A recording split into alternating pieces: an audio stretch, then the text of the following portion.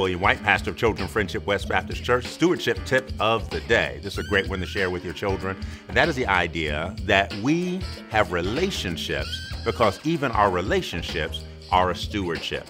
Remember that stewardship is not just about money. Stewardship is the idea that God owns, we manage. And when we think about the idea that the friends that we come in contact with, the people that we're around, the family that we're around, are given to us by God, where we're placed is not an accident, then it's amazing to consider even our relationships are a stewardship.